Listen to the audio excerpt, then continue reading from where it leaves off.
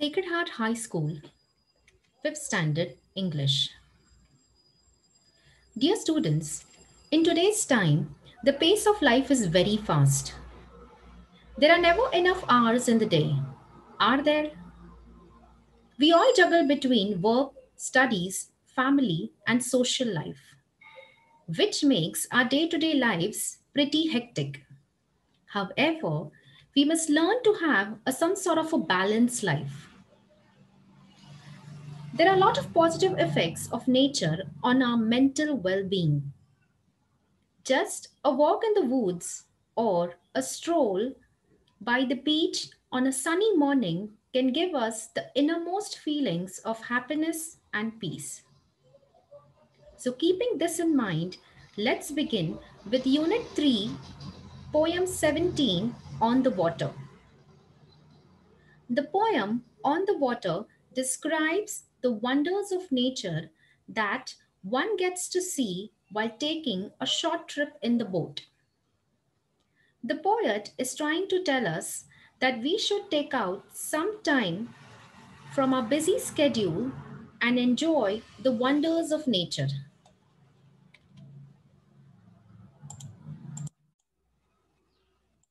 Now, I will read the poem as per the stanza and then explain it.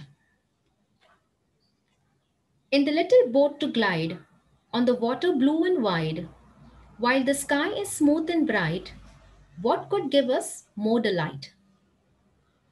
The poet is describing the scene as he's moving along slowly in his boat on a wide blue stream.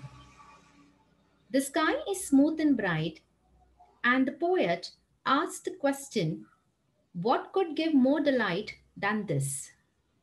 Delight means happiness or joy.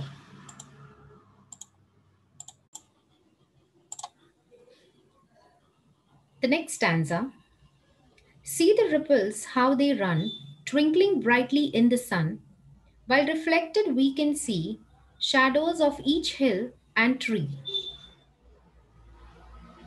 The poet asks us to observe the way the ripples in the water move quickly, twinkling brightly in the sun. He says that he can see the shadow of each hill and tree reflected in the water. Ripples means a movement in the surface of a liquid, and twinkling means shining.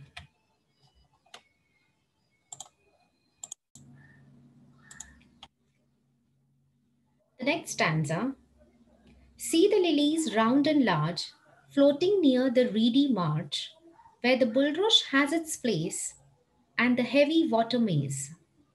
In this stanza, the poet is telling us that there are large and round lilies near the edge of the water, where tall grasses grow and where you can see grass like plants like bulrush and the water maze.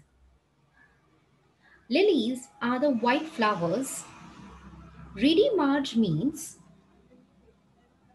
the tall, thick grass that grows at the edge of the water, and bulrush and water maize has the same meaning, that is, grass like plants grown in the wetland areas.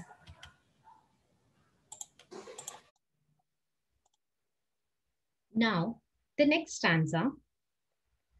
See the great green dragonfly and the swallow skimming by. See the fishes spring and gleam as they splash into the stream. Here, the word ere is pronounced as ah, that means before. Swallow means a small migratory bird. Skimming means to glide or to pass near the surface. Spring means to jump. Gleam means to shine or to glitter. And stream means a small river wherein the water keeps on moving.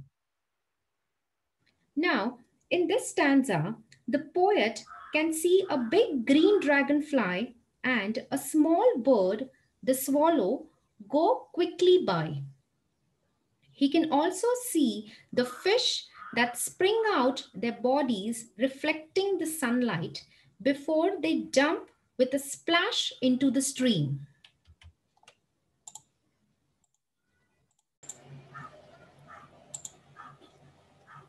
Now, the last stanza.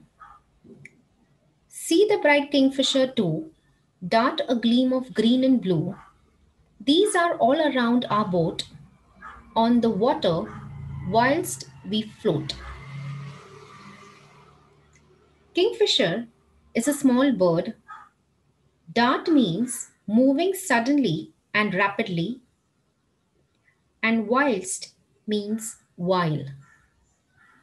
So, in the last stanza, the poet can see a bright kingfisher which is green and blue in color, and the bird is also darting here and there. All these insects, birds, and plants are around the poet's boat, which is floating on the water. And further, the poet is telling us to enjoy the flora and fauna while taking a short trip in the boat. Thank you.